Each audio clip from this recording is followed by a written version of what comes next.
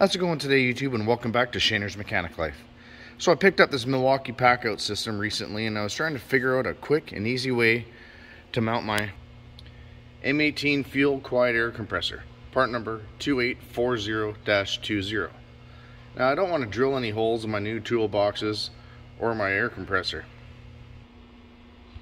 Now you can buy feet for these to make your own attachments for stuff, but I didn't want to lose the rubber feet on the bottom of my air compressor. After all, they help with noise and vibration and won't scratch whatever surface they're on, like expensive flooring. So I was looking at the two of these and I noticed something. The rubber feet on my M18 compressor, if you place them in the center of the top packout, the feet line up perfectly. Right here and right there. So it won't push forward, it won't push back, and the rubber feet grip right on the bottom, so it's nice and sturdy. So now that I know that my rubber feet on my M18 fuel compressor lines up perfectly with the top of the lid of the box, all I got to do is come up with a way to secure it down so it doesn't topple over. So I went on Amazon and ordered a couple of these straps made by Rio Direct. I'll put a link to these in the description of the video if you're interested.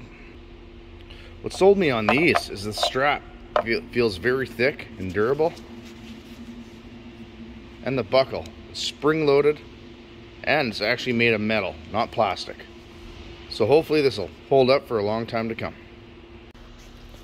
So to mount it, it's actually super simple. All you do is just open up the lid of whatever packout box you're using, lay the strap across in the center like this, leave yourself a few inches here, and then you pick up your M18 compressor,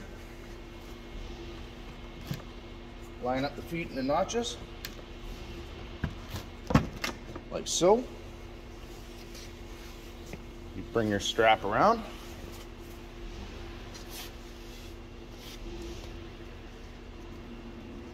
and feed it through the buckle. Once you got it fed through the buckle,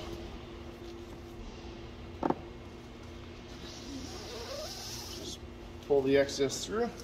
Make sure you don't tangle it up, and cinch it down. You can even cut off your excess, that way you're not dragging a whole bunch of extra strap around. There you go, it's nice and snug. So now you know your M18 compressor's firmly secured to your packout box. You know, when you're carrying it around, you're not going to be dumping down on the floor or down the stairs or out in the middle of the road someplace. And what I like about this design is you're not limited to having your compressor mounted to one particular packout box. Since the tops are all the same, you can mount it on any packout box. In my opinion, it's got to be one of the easiest ways to mount your Milwaukee air compressor to your Milwaukee Packout system. Let me know what you guys think in the comments section. Have any of you mounted your compressor to your Packout boxes? If so, how'd you do it? I'm interested to know. Just want to end this video by thanking someone who left a comment in a previous video. Terrence Shea. Thanks for the comment. Really appreciate it, and I try to get back to all my comments. Well, if you like this video, hit that like button. If you want to see more like it, hit the subscribe button and notification bell. That way you get notified when I get new videos coming out. Well, that's it for tonight, everybody. Have a good night, and thanks for watching.